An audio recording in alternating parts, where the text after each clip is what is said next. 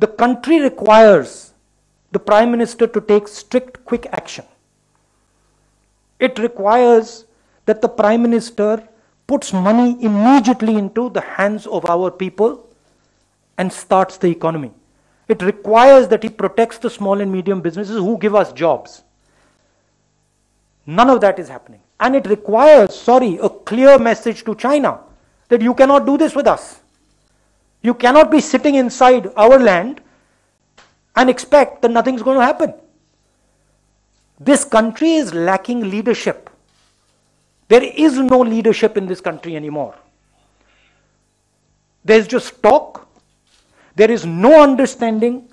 There is no strategy. The thing has come apart. Now, of course, what is there is a media that is controlled. And so, the reality of what is going on is not coming out. But believe me, that Maya is going to break.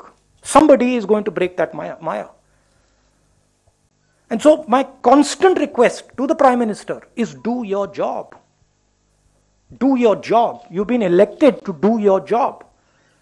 Your job is not to sell this country to 1% of the population. That's not your job. Your job is to protect the Kisans who are standing outside. That's your job. Go hold their hand, give them a hug, and tell them, what is it that I can do for you? Your job is to make sure that small and medium businesses can compete with China. Talk to them. Ask them, because they have the answer to China. So the Prime Minister is basically given up.